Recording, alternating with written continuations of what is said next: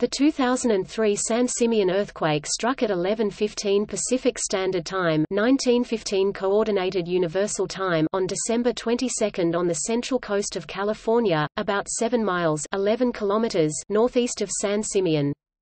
Probably centered in the oceanic fault zone within the Santa Lucia Mountains, it was caused by thrust faulting, and the rupture propagated southeast from the hypocenter for 12 miles (19 kilometers). The most violent ground movement was within 50 miles of the epicenter, though the earthquake was felt as far away as Los Angeles.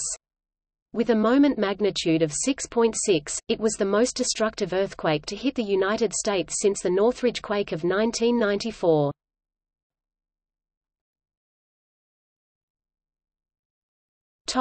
Damage. The area around the epicenter being sparsely populated, the most severe damage was in Paso Robles, 24 miles (39 kilometers) east-southeast. 2 women were killed when the Acorn Building, an unreinforced masonry structure built in 1892, collapsed. Other unreinforced masonry buildings, some more than a century old, were extensively damaged. No structure that had even partial retrofitting collapsed. 2 sulfur hot springs in Paso Robles erupted after the earthquake. One was underneath the parking lot of the recently opened City Hall, library building. There was formerly a bath house at the location, and the spring was capped after it closed down. Hot water and sediment were released at a rate of about 1,300 gallons per minute, 4,900 liters per minute, forming a large sinkhole and endangering the building. Emergency efforts saved the building. However, it took until 2010 to fully repair the damage and fill in the hole. This was mainly caused by the requirement for a full environmental impact study, and the inability to do any work on the project, other than the initial emergency work. Another hot spring flowed out of the embankment at the Paso Robles Street exit on U.S. Route 101.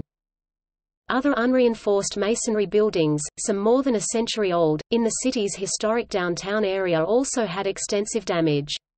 However, none of the buildings that had even partial retrofitting collapsed. There was a wrongful death lawsuit filed by the relatives of the 2 women killed in the earthquake against Mary Mastagni, and several trusts which owned the Acorn Building. The jury found Mastagni negligent in the care and maintenance of the Acorn Building, due to not retrofitting the building, in violation of city ordinances. The jury awarded nearly $2 million to the plaintiffs. Outside of Paso Robles the damage was less severe, with unreinforced masonry buildings taking minor to moderate damage. Buildings even 40 miles from the epicenter in San Luis Obispo suffered minor damage such as ceiling tiles falling. Brick veneers were also disproportionately affected. In addition, water tanks in Paso Robles, Templeton and Los Osos were damaged. Residential buildings, predominantly 1 to 2-story wood frame structures, weathered the quake with little or no damage. The building that housed Atascadero's City Hall was damaged and vacated shortly after the quake. After extensive repairs, it reopened in August 2013. Some wineries, especially those near the epicenter along State Route 46, reported damage such as barrels toppling and bursting. The Mission San Miguel Arcangel had $15 million worth of damage. The earthquake also caused extensive damage to George H. Flamson Middle School. The main building was damaged and had to be demolished in 2004. A new building reflecting the original 1924 building was opened for use in August 2010. In Templeton, Bethel Lutheran Church (ELCA) sustained major damage to its 110-plus-year-old building and the apse had to be rebuilt.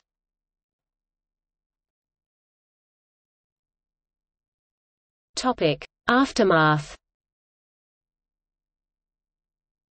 Following the event, California enacted AB 2533, amending the California Business and Professions Code Section 8875.8, requiring that certain unreinforced masonry buildings that have not been seismically retrofitted have posted notice of the potential earthquake hazard.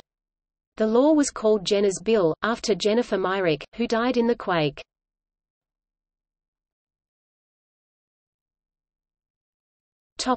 Faulting. The area where the quake struck displays complex faulting, between the Oceanic Fault and Nacimiento Fault zones, along with possible interaction from the Hosgri Fault and San Simeon Fault zones.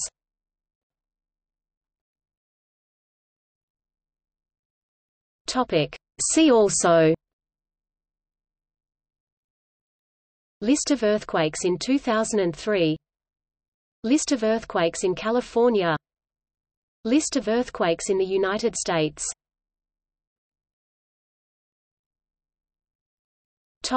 Notes. Sources.